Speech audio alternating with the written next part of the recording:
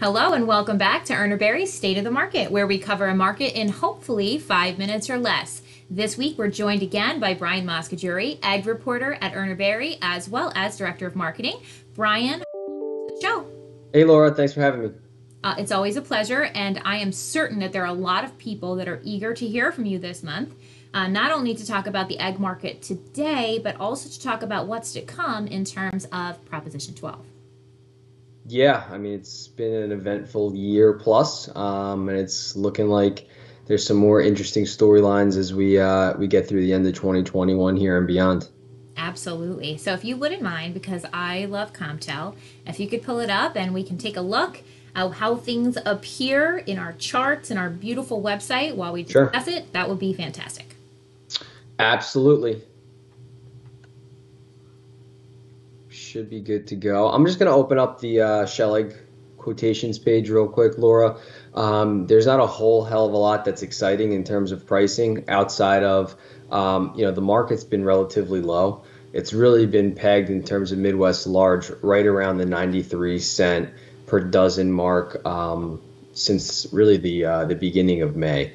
And that is the industry continuing to deal with oversupply and some of the surplus that we've seen in the market.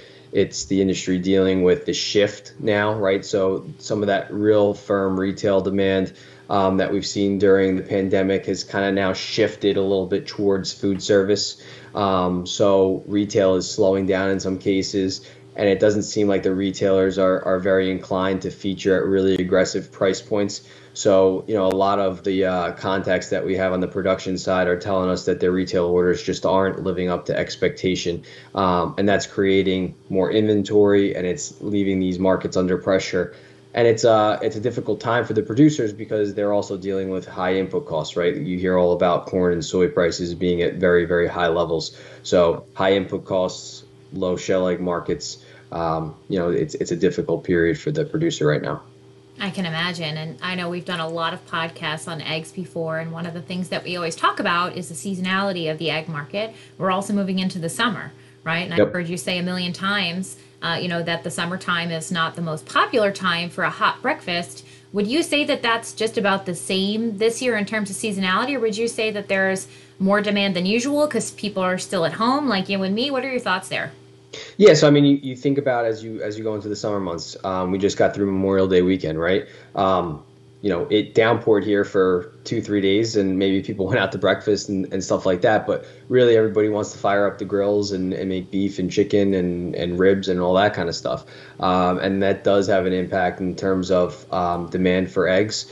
And without the hustle and bustle, people running to work still, people, taking kids to school, we're not seeing a huge push for, the breakfast sandwiches and stuff like that at the QSR level. We haven't seen a ton of QSR promotion. I feel like we're back in that whole chicken sandwich war period that we saw a few years back. But I think, the industry right now in terms to generate demand and getting these markets back in balance needs like a breakfast award to start happening again at the food service and QSR level.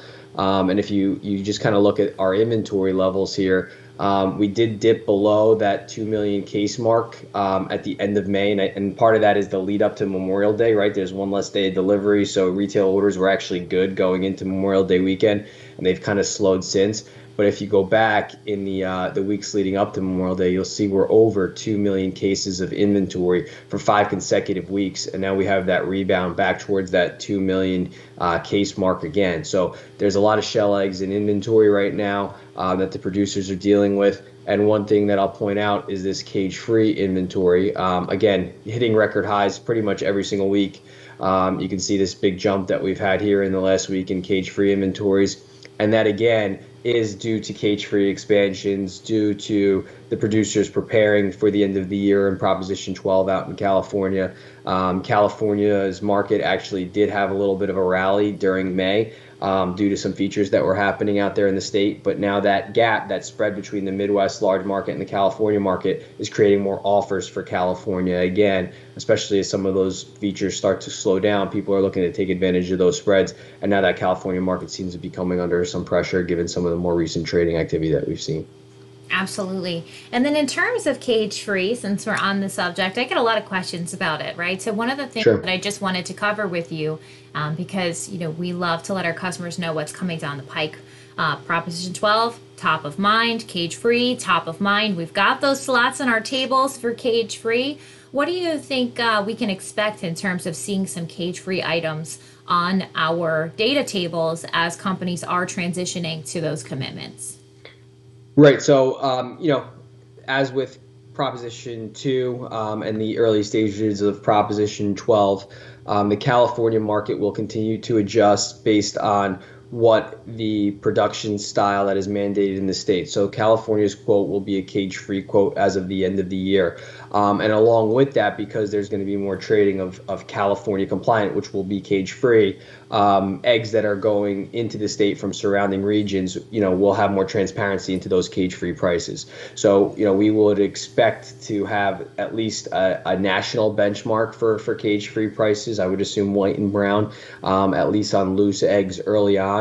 And then we'll look to expand that as that trading of cage-free product becomes more normalized, as there's more transparency in the market, and as cage-free production becomes more of a piece of the overall picture. Right now, it's around 25% of total production, which is up significantly. It was only about 3 to 5% of total production just 3-4 years ago. So that continues to shift. We continue to see more cage-free inventories, more cage-free layers, and we expect that to continue to be the case as we get into the end of the year because of Proposition 12, because of the Massachusetts legislation that will also go into effect at the end of the year, and because of the corporate and state-by-state timelines that we have between now and 2025.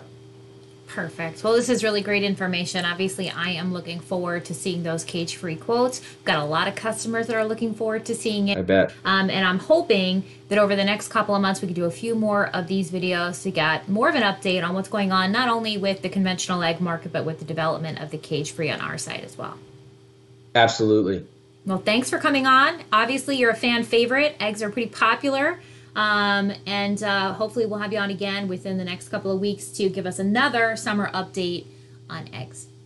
Anytime. Thanks, Laura. Thanks for watching this week's State of the Market with Brian Moscogiuri. He's our egg reporter here at Urner Barry, as well as Director of Marketing. I'm Laura Zinger, host of the Market Digest podcast and Head of Territory Sales. Have a great day.